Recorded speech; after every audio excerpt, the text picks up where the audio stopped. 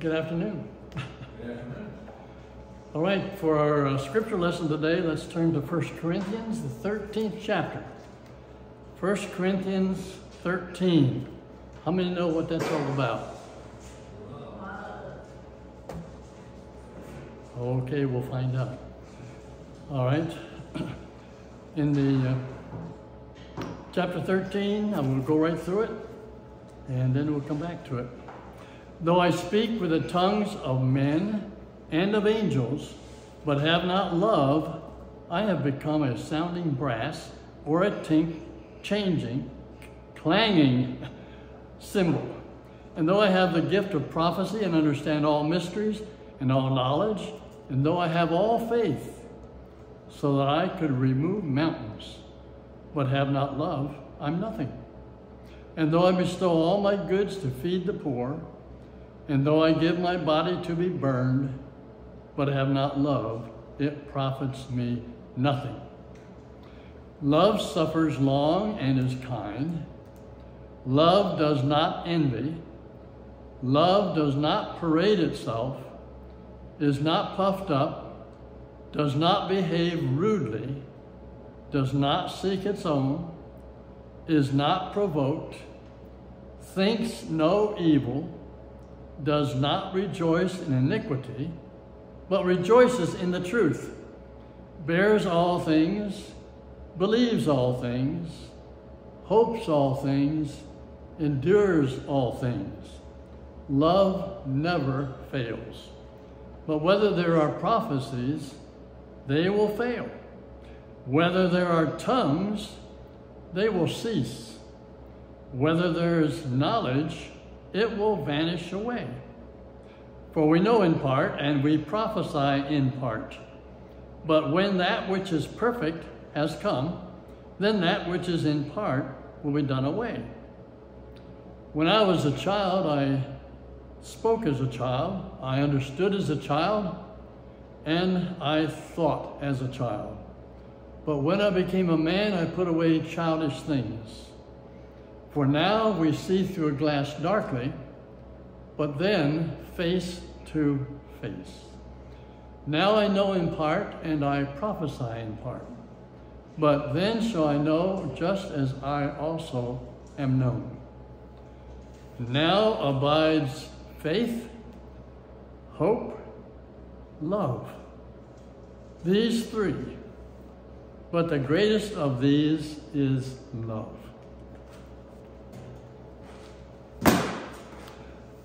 All right, so what's the topic today? I think you've already caught it. It's a four-letter word, love. And there are a couple words we use to describe that. Sometimes we call it the love of God. It is divine love. It's a love that gives rather than having to give and then expecting something in return. God gives us his love. And but notice here how it says that even though I can do a lot of things, I don't have love, I'm just making a sound. A sounding brass or a clanging cymbal. Even though I have the gift of prophecy, understand all knowledge, mysteries, knowledge, all faith, so I can remove mountains. That's saying quite a bit. But have not love, I am nothing. That sort of sinks in when I think about it. I am nothing if I have all that stuff and do not have love. All right, so that's a good beginning of that. But first of all, I'd like to take a look at the latter, well, actually verse 4, the very beginning. Love suffers long and is kind. All right, there is a Greek word, makathumē, which means really to be of a long spirit and not to lose heart. In other words, it is very patient. And to be patient means to be long-suffering, slow to anger, and means to be slow to punish, and how parents are sometimes tempted to be a little bit quick on the draw. When that kid doesn't do something, you want to smack them. But sometimes we smack them too hard. But anyhow, love suffers long and is kind. And it's the same thing with us. When people sort of torment us or do things to bother us or speak about us, and when they make comments about our imperfections, whether they be physical or whether they're spiritual or mental or more, no, not mental too, well, maybe mental too. They make remarks. We feel like just jumping in and answering, but we just take it and smile and just thank them for it. And that sometimes will actually convict their hearts.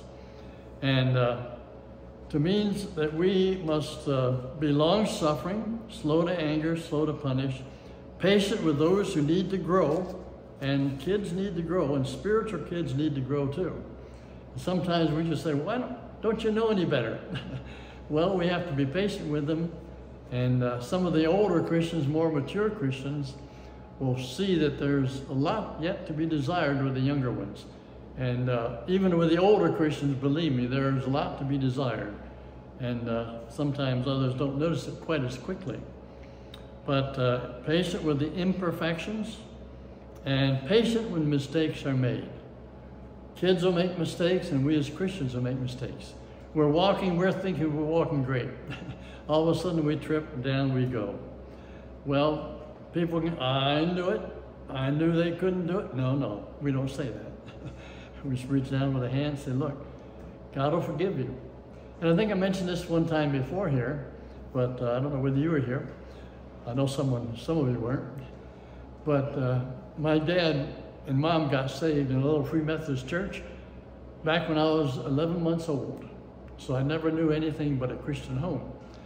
But my dad went home, built a beautiful hen house, well, a chicken coop, and he was really proud of that. And he brought the neighbor up to look at it, and he said it was a D kind of a chicken coop. And of course, my dad agreed with him and said the bad word.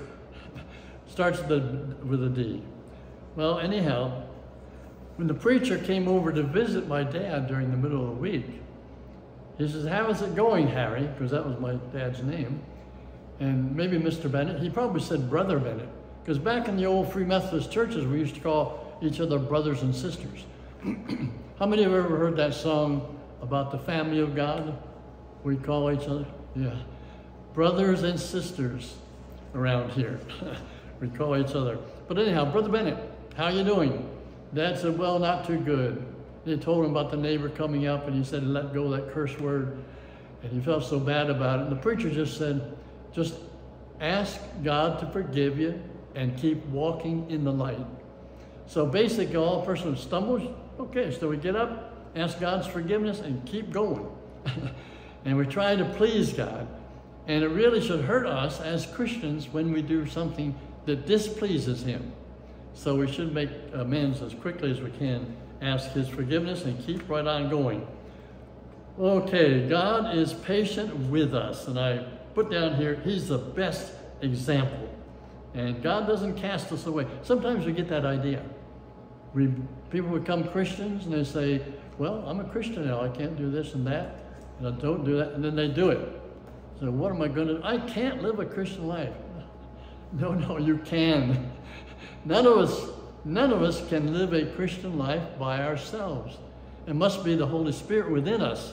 When we invite Jesus to come into our hearts, He comes in to abide.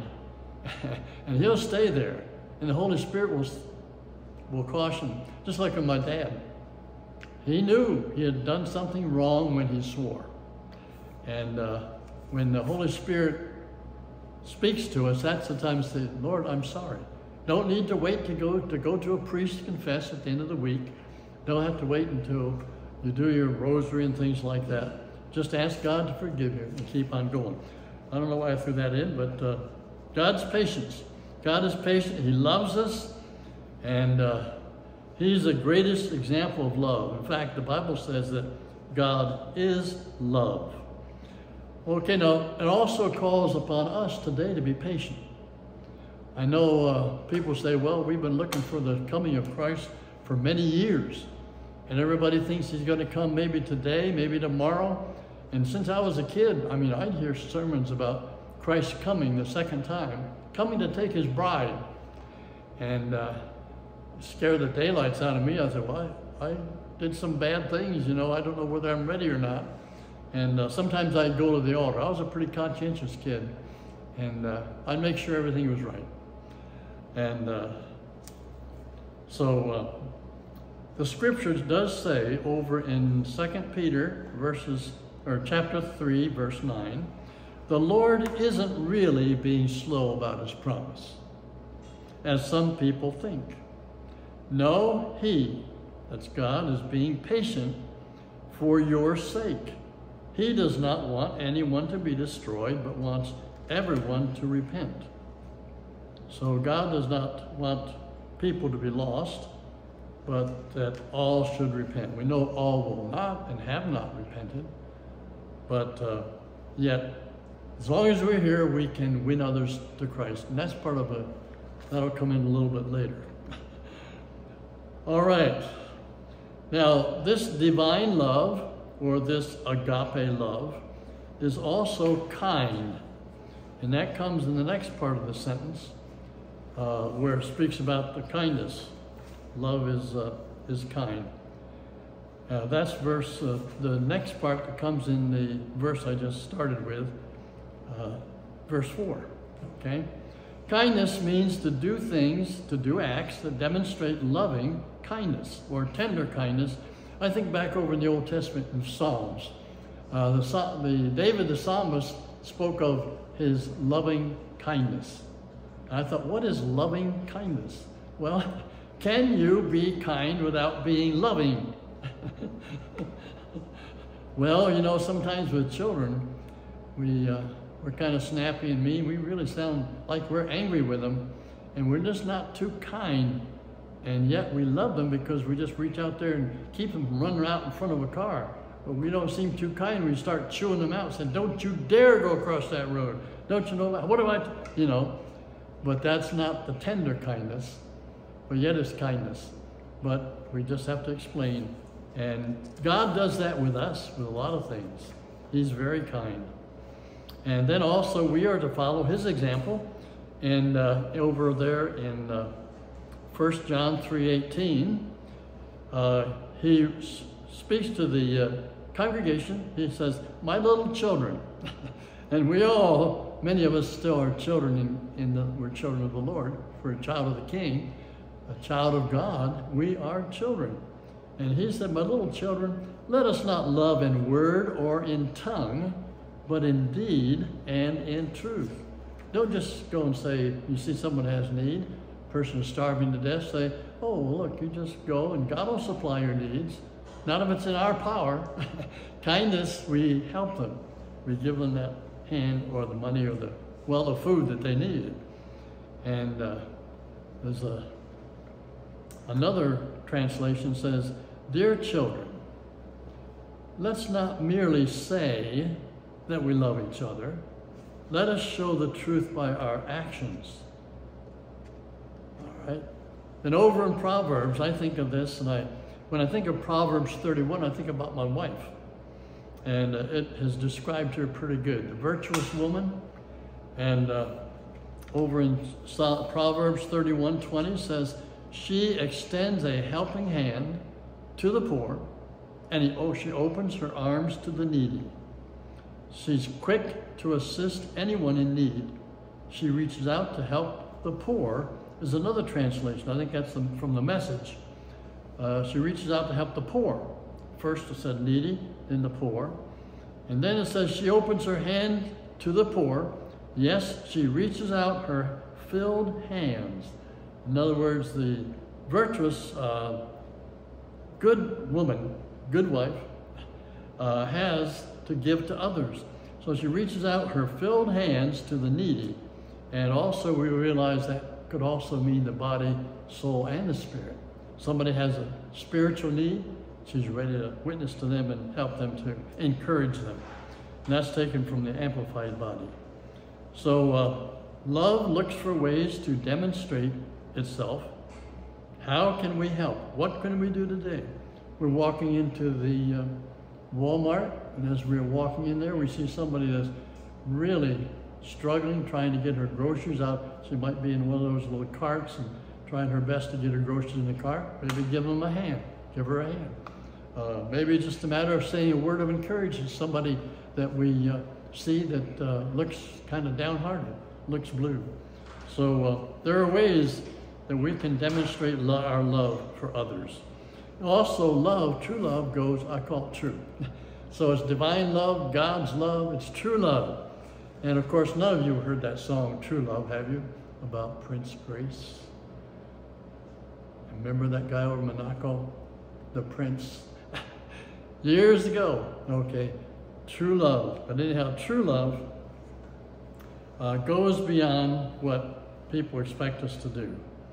So briefly, the kindness, I'll open this, I said it first, means doing things, doing acts that demonstrate loving kindness, loving tender kindness. And that, I guess you could say, would be a point to ponder, or what would they say at the Calvary Chapel? It is one of those good points.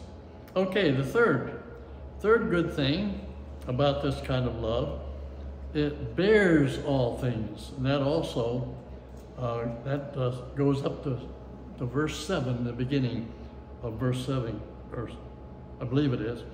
Bears all things. Hatred stirs up strife, but love covers a multitude of sins. I used to think about that. What does it mean? Love covers a multitude. What that means, somebody can do a lot of harm to you, and we can overlook. Basically, it's a matter of overlooking all the stuff. You know, not just focusing on all that they're doing wrong or all that they're doing against us, but love, just forgive them, pray for them. And it actually has a meaning from the Greek word. I won't try to pronounce that now, unless you want me to. No, this Greek. To protect or keep by covering, to preserve, to cover over with silence. As we don't have to point out the misdoings of others. And we know today this is one of the things that it seems in our United States. And in this modern society, too much is done to stir up strife, to put one group of people against another, or to send various groups interacting with each other, stirring up hatred. And my dad used to tell a story about a fellow when he was a kid. He would go around from one house to another, and he'd spread out stories about the neighbors. And then when they all got mad at each other, he'd just sit back and laugh. I suppose he was telling probably a bunch of lies, but he thought that was great. Well, I hope he repented of that and got saved. Okay, Proverbs 10:11. Hatred stirs up quarrels, but love makes up for all offenses. In 1 Peter chapter 4, verse 8, most important of all, continue to show deep love for each other, for love covers a multitude of sins. So we don't look for the sins or the misdoings of others. And if we see them, we don't go around telling people about them or attacking them. We pray for them, realizing that we ourselves are not perfect, and God continues to work great through the grace He gives us day by day to help us to become more like Himself, to be more holy. All right? That's 3 of the things about love. True love, God's love. Next comes in there, verse 7. It believes true love, or God's love, the kind of love that God puts into our hearts. And really, I think of God as being the greatest. He is love, impersonated, okay? And He fills us. If Christ is within us, the Holy Spirit is within us, if Christ is in us, the hope of glory, and if the Holy Spirit abides within, there's God. God inside of us is love. It's how could we bring out a lot of hatred? Well, you know, we have a sort of a dual personality. And we still have not been totally delivered from the human. And some people like to think that we are totally perfect as soon as they get saved, and then they go on and get sanctified. 2 works of grace, that doesn't. But that sanctification continues on as long as we live. We need to be purified. And I'm not going to tell you where I need it, and I probably still don't know every place that I need to be made holy and need correction, but I'm sure God will do the job. And if I see it in you, I'll pray that God will help you. All right. Where was I here? Oh. Yes. 7b. Believes all things, hopes all things, endures all things. Well, Jesus laid down his life for us, so we should follow his example, be willing to lay down our lives for others. And people are doing that today. Pastors are doing that. Sometimes pastors become weary. Sometimes they come under attack from others that he's trying to help. And they don't realize this. And because of the human nature, they oppose and they hurt. But the pastor, I think about the pastors, I pray for pastors. Because I know as a Gideon, I go to various churches once in a while, just to visit the church, get the feel of the congregation, to get better acquainted with the pastors and the people. And I know one church especially, where someone sat back there and I knew that he, I guess the term is, hated the guts somehow of the pastor and his wife. I knew that there was a problem there. And yet, as that pastor got up to speak and preach, as he's looking out over the congregation, you could never tell who it was. And as far as I know, I didn't remember him ever trying to slam that person.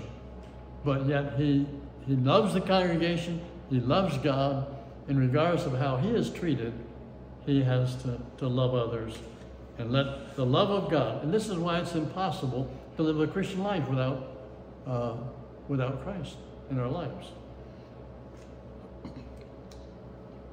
All right, by this we know, over in 1 John 3:16 it says, by this we know love, that he laid down his life for us.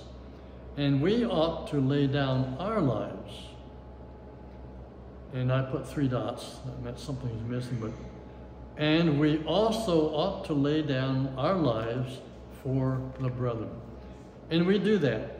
We do that when we talk to others, when we testify to them, we try to persuade them to love the Lord and to come to the Lord. And Romans 5:5 says, hope does not put us to shame, because God's love has been poured into our hearts. So he pours it into our hearts first, through the Holy Spirit who has been given to us. So we need the Holy Spirit within us to live a godly life. Okay, 1 John 3:16. It's not John 3:16, but it's 1 John 3:16. We know what real love is because Jesus gave up his life for us. So we also ought to give up our lives for our brothers and sisters. That's just a little different way of putting it than the one I said previously. Love also produces strong commitment. We as Christians need to be committed to spreading the gospel and sharing Christ with others as much as we possibly can. I'm not talking about pushing God down their throats, but it's a matter of living the example and letting them see by our lives that we love them and also that God loves us. True love, or agape love, believes and makes commitments. All right, number 5. True love also trusts. The latter part of verse 7, and the Greek word panta elpizai means trust, hope, and trust means assuming the best about someone, not the worst. And that's the thing. I wondered what that verse meant for a while, and then I finally figured it out. When it speaks about trusting, and loving, and believing, we want to believe the best. And if we're wrong, then it will be proven wrong. And what we haven't suffered, if that person is not all we assume they were, doesn't mean we have to be ignorant and be taken in there by their devices and be led astray and just be played into their hands. But it means that we still love them, we pray for them. But most of the time, and many times, we misjudge people by what they say or by what they do. And this way, by believing the best, we're always safe that way. Okay. 1 Corinthians 13:7. I'm going to give this to you in several different versions, okay? All of these are 1 Corinthians 13:7. In the NIV, it says, it always protects, always trusts, always hopes, always perseveres. And from the ESV, it says, love bears all things, believes all things, hopes all things, endureth all things. And the King James Version, beareth all things, believeth all things, hopeth all things, and endureth all things. And in the NASB, it keeps every confidence, okay? It believes all things, it hopes all things, endures all things. And then in the NLT version, love never gives up. It never loses faith. It is always hopeful and endures through every circumstance. And the last one, CSB, it bears all things, believes all things, hopes all things, endures all things. And I saw several, I highlighted a few of those. One says it always trusts. Another said believes all things. Another said never loses faith. And I like that also where it says love never gives up. And so it bears all things, it endures things. Sort of persevering, isn't it? Okay. Oh, that comes up to the next one. In the latter part of the 7th verse, charity, divine love, God's love is always hopeful. And so it endures through every circumstance. Panto hupomenai, endure to preserve under misfortunes and trials. So perseverance means to stay loyal in the bad times, also in the good times. It's a matter of being loyal at all times. In fact, in 2 Timothy 2:10, Paul the Apostle said this. In verse 10, it's from a New Living Translation. So I am willing to endure anything if it will bring salvation and eternal glory in Christ Jesus to those God has chosen. See, Paul was loyal through the circumstances that surrounded him. And we're going to look at those in just a few moments. Job said, God might kill me, but I have no other hope. I'm going to argue my case with him. Though he slay me, yet will I trust in him, Job said. That's a famous saying. Yes, I have no other hope. He's the one I'm going to argue my case with, and he did. And You know, well, you may or may not know about Job, but that's interesting too. All right, now let me just read to you from Corinthians, a few verses from 2 Corinthians 11, 23 through the 20. 23 through 20, 23 through to 30. Hey, I'm not perfect, I said 20. So it's actually starting at verse 23. Here's what Paul said. Are they servants of Christ? In other words, they were really putting him down. They were trying to make out that he was nothing, you know, and that they were pushing themselves up, puffing themselves up to be able to be something, and they were putting Paul down. And here Paul came to his defense. I have known of pastors that sometimes have come to their own defense. And people say, well, you're bragging. No, not necessarily bragging. But if Paul the Apostle can kind of make the case for himself, I think possibly a pastor ought to at times speak up under the lay leadership and guidance of the Lord. But that's a personal opinion. All right. Are they servants of Christ, he asked. He said, I am a better one. Sounds like boasting, but he wasn't. I am talking like a madman, with far greater labors, far more imprisonments, with countless beatings, and often near death. 5 times I received at the hands of the Jews the 40 lashes less 1. And they say that 40 will kill a person. I don't know what the difference is between the extra lash, but 25, verse 25. 3 times I was beaten with rods. Once I was stoned. 3 times I was shipwrecked. A night and a day I was adrift at sea. On frequent journeys in dangers from rivers, danger from robbers, danger from my own people, danger from Gentiles, danger in the city, danger in the wilderness, danger at sea, danger from false brothers, in toil and hardship through many a sleepless night, in hunger and thirst, often without food, in cold and exposure. And apart from other things, there is the daily pressure on me of my anxiety for all the churches.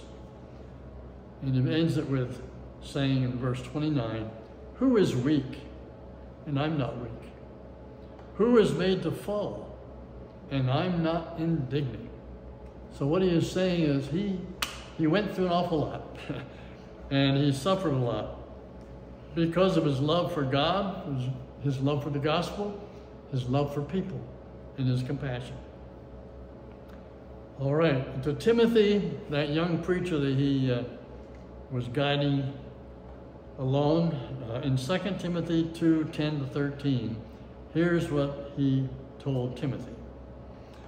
Therefore, I endure everything for the sake of the elect, that they also may obtain the salvation that is in Christ Jesus with eternal glory. The saying is trustworthy, for if we have died with him, we will also live with him. If we endure, we will also reign with him. If we deny him, he will also deny us. If we are faithless, will he be faithless? No. If we are faithless, he remains faithful. We can always count on him, for he cannot deny himself. And again, as I said at the beginning of this a little bit about endurance, perseverance means staying loyal in the bad times as well as the good. That's what a true friend is, and a person who truly loves us. And this is, God is the best example there too. Okay, for the last one, I know there are probably 2 or 3 others which I didn't get to.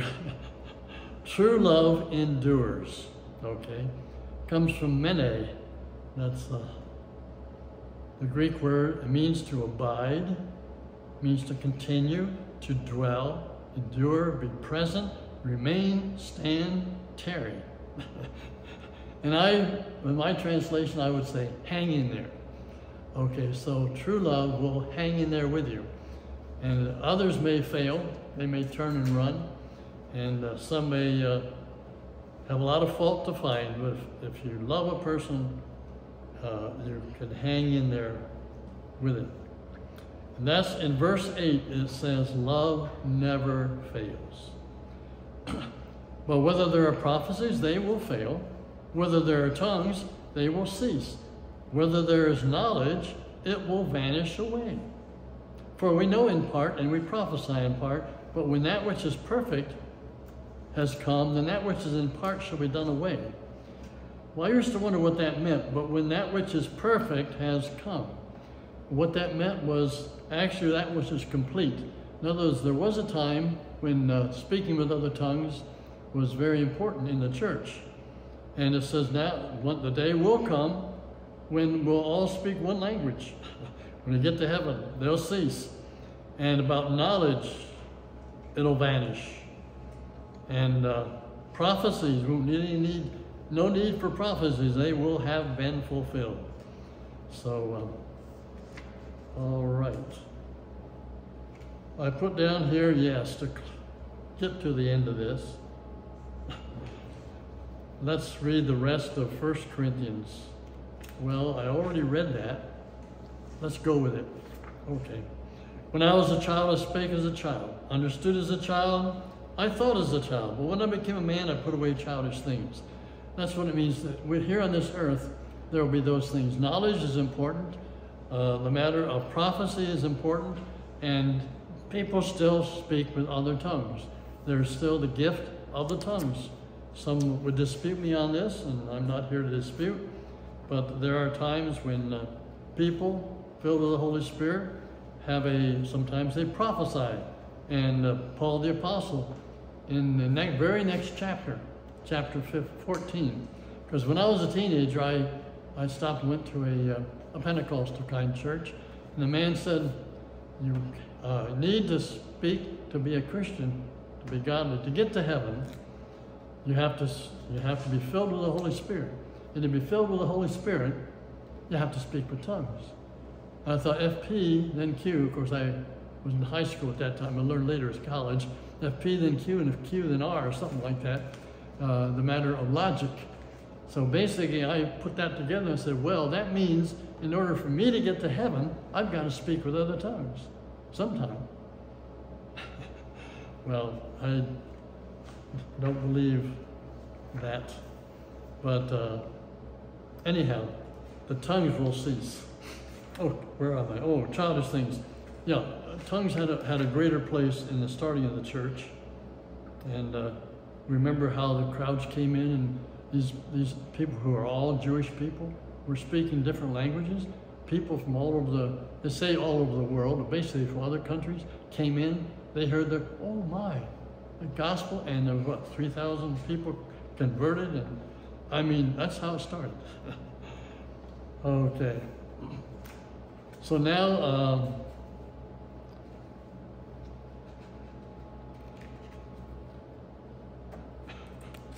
I lost my, I put away childish things. For now we see through a mirror, through a glass, King James Version, dimly, but then face to face. Now I know in part, but then shall I know also as I am known. And now abideth faith, hope, love, these three, but the greatest of these is love. Matthew Henry says this. Notice, I look to the Matthew Henry commentary, I like that. Even though I don't agree with some of all that theology, most of the time when you look in commentaries, you won't agree with everything. Everyone has a sort of little nuance about what they think about something. But so we go back to the Word of God and say, Lord, help me to understand that. And we keep looking until finally the Spirit tells us, we know within ourselves, hey, I found the answer. All right. Matthew Henry said, no, those border most upon the heavenly state and perfection, whose hearts are fullest of this divine principle, and burn with the most fervent charity. It is the surest offspring of God. It's talking about love. and bears his fairest impression. For God is love. 1 John 4:8-16. And where God is to be seen as he is, and face to face, there charity is in its greatest height. There, and there only, will it be perfected. So love endures forever. Amen? Amen. I have brought with me some rules. Well, I'll tell you what. Did you notice anything about that? Am I going through the whole chapter and I left out some important parts? What did I tell you? I told you what love is, right? What love does, what it is. Describe the good things about love. It's all good. I have this with me just in case you want to see some others. There are some negative qualities, okay? And the negative qualities, all right? In there, I skipped over where it says, love envieth not.